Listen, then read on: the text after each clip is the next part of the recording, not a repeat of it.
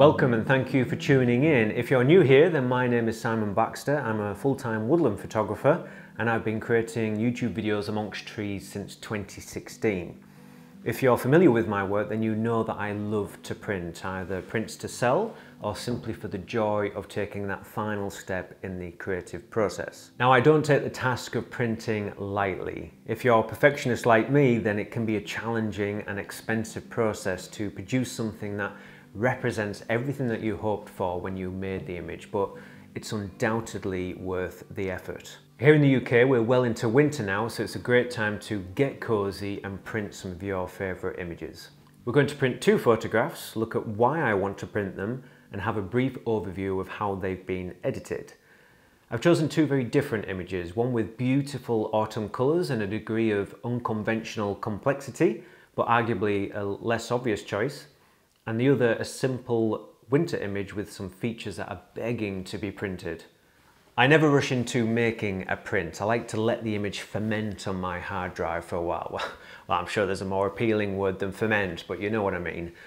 I might share it online, leave it for a few months, go back and reminisce and just see how my feelings alter with time. I don't always achieve what I visualise, but these images from 2022 represent everything that I imagined for these trees. The fact that I still feel good, if not better, about them now means that they definitely should be printed. I'm in the camp of preferring to review and lightly edit images as soon as I possibly can after making them, and that's because much of my photography is experience-led, built upon my emotional connection to both subject and place. I want the observed experience, the feeling of being there, and my intent to inform my editing choices to ensure that my translation is representative of my intent and also respectful to my memory of the moment. But remember that everything is exactly that, a translation. At some point, a critical and objective eye has to become part of the process, which is why it's so important to live with an image and allow time itself to distance you from the emotion and memory of the day. After all, what's a few months or another year when the print could be framed for 100 years? It's never going to be perfect. And no doubt new iterations will follow, but it has to feel right before you think about selling it. We're always fighting to create, publish, share and feed social media. Printing is your moment just to slow things down and relax. Do it as a reward to yourself and give your images the time and attention to detail they so desperately deserve. First up is this image of a sublime and majestic birch tree with its graceful drapes encapsulated by this very rare hoarfrost. It was a very unusual scene because of this band of cool frost in the distant shade. The sun behind the slightly thinning clouds created some warmth to contrast with the coolness which helped the tree to stand proud. Compositionally, it's quite simple, a bit of negative space, good edges, but not so much breathing room that we start to lose sight of the stunning delicate detail in the branches and the gap through to the warm trunk. Here's the rather flat unedited raw file, but as you can see everything has been preserved. It's a bit dark so that the highlights weren't blown, but it gave a nice histogram to work with. That curious but most welcome contrast from warm to cool was natural. The most important step was to reintroduce the brightness I recall so that we can reimagine the clean ethereal feeling. Nothing else removed, nothing else added, just an injection of light with exposure and the tone curve. Very quickly, before we head into the office and start printing, I just wanted to let you know that the 2024 calendar that I helped Trees for Life to produce is now half price. It'd be really nice to shift the remaining few because the sale of these also helps to support the revival of nature in Scotland. 12 of my images, including some all-time favourites such as Family Tree, and at half price, £6.50 is an absolute bargain, so please take a look, your support is greatly appreciated. Right, to the office, let's start printing. I don't want to repeat lots of things I've said in the past, so I'll put some links in the description below for other printing and editing videos that I've made. But what I think is worth reiterating is the importance of viewing your image a bit smaller and on a white background. It just helps you to visualise the final printed result, but it's a step that will also tell you if the image is too dark or too heavily vignetted. Another nifty trick is to turn the image upside down, and that will help you to better assess its balance of colour, form and light. I mean, just look at that band of coolness, it's absolutely gorgeous. Also imperative is an accurately calibrated monitor coupled with ICC profiles for your paper of choice to ensure that what you see is what you get in the final print. Now I have two very similar monitors by BenQ. On the left hand side here is the newer SW272U, which I've had since last year. And over on the right over my shoulder is the SW271, which I've had for around 5 years now. I would like to take this opportunity to thank BenQ, who have supported me over the years. They've been very kind enough to supply me with these two monitors, which have been serving me very well indeed. The SW272 is similar to the 271, so they work well together, but this new version is definitely slicker with its discrete buttons, wireless control puck on the anti-slip base for switching between profiles or adjusting brightness, and the improved fine-coated anti-glare screen is most welcome. Very important to me is the hardware calibration and its speed. You've previously seen me calibrate using the Data Color software, but the hardware calibration with the BenQ Palette Master Ultimate software is a doddle.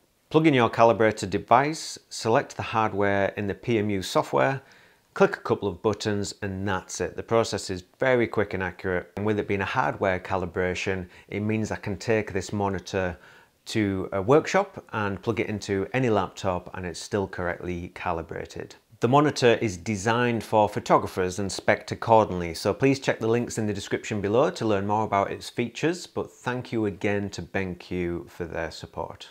Okay, let's go ahead and print this first image. Now, I used to create proofing copies, etc., but I've made so many prints that these days I just tend to go with my gut. The key thing for me is to make sure it's bright enough, not too high in contrast, and not too sharp. As it happens, I increased the exposure of this image by about 1/3 of a stop since I first published it, and that doesn't sound like much, but it will help the final print.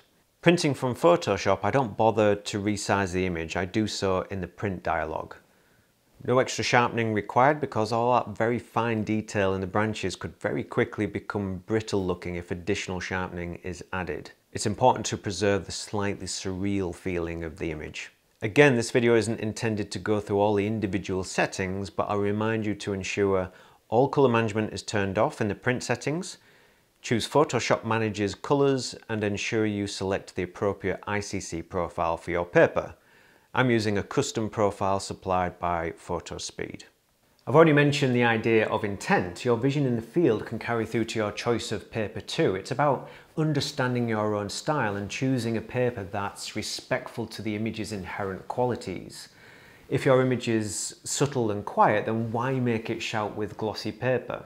This isn't social media. A print doesn't have to be thrown into people's faces and fight for attention. It's about nuance, detail, texture, taking time to meander with your eyes, and slow appreciation. Your style may be different to mine, but I always choose a matte paper. In this case, there's two things that I want to preserve, and that's fine detail and coolness. With that in mind, I want a bright white paper and something with a fairly smooth finish so that the intricate details of the branches don't get lost in the texture of the paper. My gut is telling me PhotoSpeed NST Bright White, which is a 315 GSM heavyweight paper. It has a slightly mottled finish to it, but I quite like the look of that in the negative clean space of the image. I'm delighted with that. It's crisp, detailed, but soft enough to reflect the atmosphere of the day.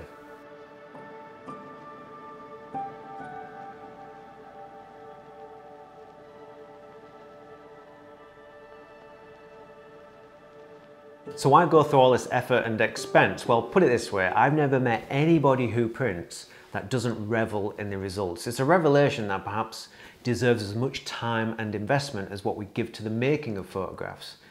We don't need to make prints to know that photography is more than just about photographing things with names, such as a birch tree, a person, or a mountain. It's so much more than that. Not least, it's about a feeling, an emotion, a mood, something that becomes tangible and immersive when printed with consideration.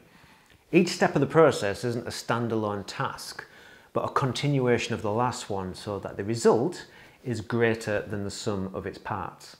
How you print is just as individual as how you make photographs. Art is about your unique view of the world, what you choose to photograph, how you photograph it, how you render it, how you share it, what you want to say.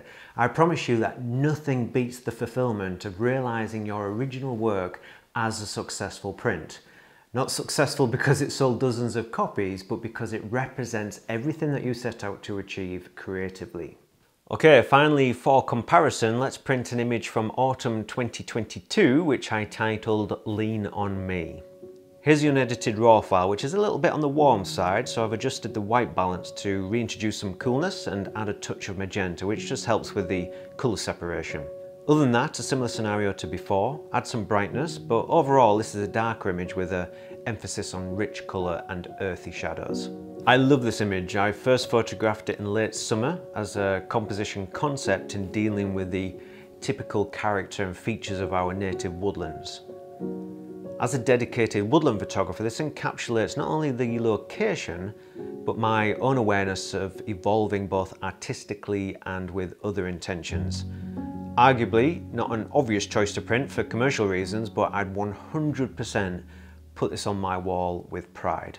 That's an important point in itself actually, an image which represents a turning point or in your mind demonstrates a successful translation of an idea is the ideal candidate to be printed and displayed. So often we share images online and they might receive some kind comments, but then they slip into digital darkness until we rediscover them.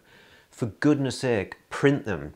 Live with them, let them serve as a constant reminder of how and when you progressed. Let them be a reminder of not only why you love what you do, but what you're striving to achieve, not commercially, but artistically and personally. It might be that I look back on these prints 2 years from now and not feel as excited by them, but that's kind of irrelevant. Understanding where we've been and where we are right now helps to inform our next step so that we can keep on evolving and keep on enjoying photography. Okay, back to the print. Here's the final result on a paper which is warmer and more textured than the winter image.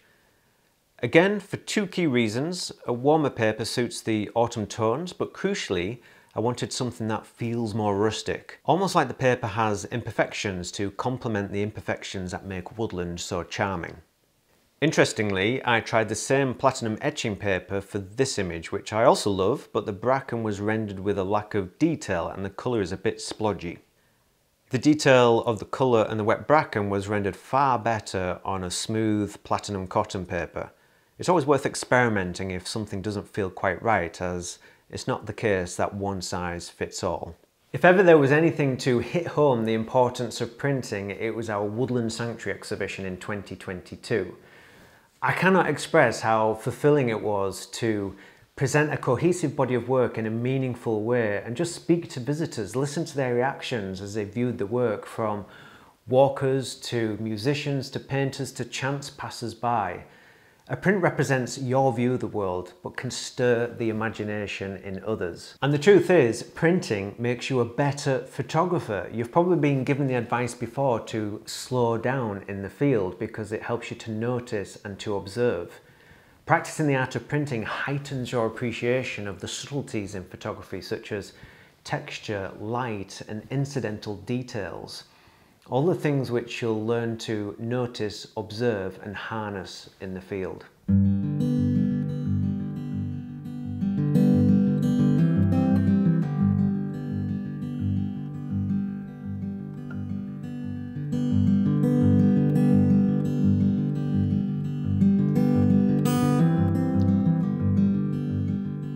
I hope this episode was enjoyable and it's got you thinking about printing. If you value my work, then there is a new place to support and learn from it over on Ko-fi. You can give one-off donations or benefit from the rewards of becoming a member, such as insightful posts and images which I don't share anywhere else. The prints that you've seen today are available through my website, as well as others and books. And the calendar that I made with Trees for Life has been reduced to half price, so there's an absolute bargain to be had there. Your support, as always, is massively appreciated, but thank you very much for watching this episode, and I hope to see you again very soon.